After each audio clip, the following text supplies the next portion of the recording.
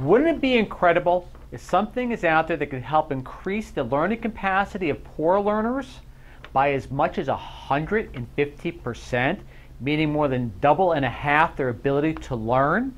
Well, there may actually be something like that, and it is in the form of a common spice called cinnamon. Now let's get right into the study, and I'll elaborate more as we move forward. All right, cinnamon converts poor learning mice to good learners. Implications for memory improvement. That's also the citation title, published this June 24, 2016 in the Journal of Neuroimmune Pharmacology. We're going to go right into the parameters first, since a lot of our listeners tend to be researchers. Parameters are as follows, the known parameters. It was funded by the VA and National Institute of Health and the Alzheimer's Association. The study was done on animals. The administration of the cinnamon was through oral feedings of ground cinnamon. The length of time of the study was about 30 days, and the material preferred to be used was Ceylon cinnamon, not Chinese cinnamon, because it could be toxic due to the high levels of coumarin. So use Ceylon cinnamon. That's your study parameters. This is actually what happened, which is kind of incredible. All right. Poor learning mice, which usually took about 150 seconds to find the right hole in what was known as a Barnes maze test. On the other hand, after 1 month of cinnamon treatment, there's just oral consumption of cinnamon, poor learning mice were finding the right hole within 60 seconds. So they went from taking to 150 seconds to 60 seconds in a randomized maze test. They believe cinnamon helps people learn, or I should say not help people learn yet, helps animals learn through the following process. Cinnamon acts as a slow-release form of something called sodium benzoate.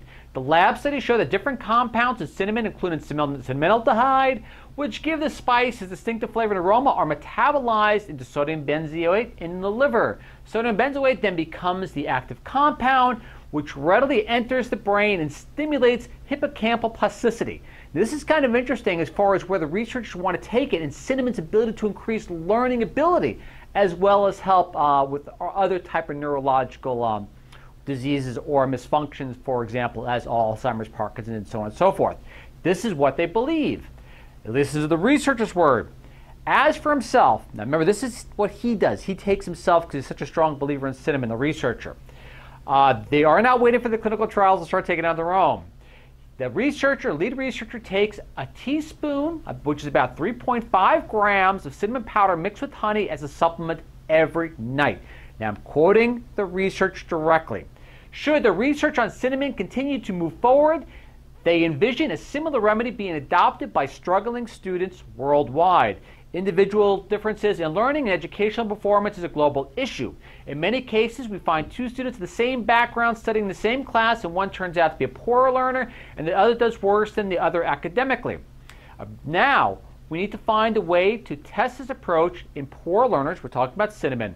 If these results are replicated in poor learning students as we move from an animal study to a human study, it would be a remarkable advance. At present, we are not using any other spice or a natural substance in regard to cinnamon itself. So, cinnamon helps increase hippocampal plasticity, which actually helps more neuron activity and so on and so forth, and formation of dendrites, blah, blah, blah, blah, blah. But cinnamon holds great promise of helping poor learners become, I would say, great learners. If you're looking at about 150% increase in learning capacity, if that translates to humans. Again, this is Ralph Turchiano signing off. I'm starting to list the study parameters in the research reports itself. This way it's easier for people to see exactly how things were done. If you want me to continue that process, please either comment or like more at the end. I don't like asking for likes, but however, if you like it, please like it. Again, Ralph Turchiano signing off, and I'll see you all next week. Catch you all then. Bye.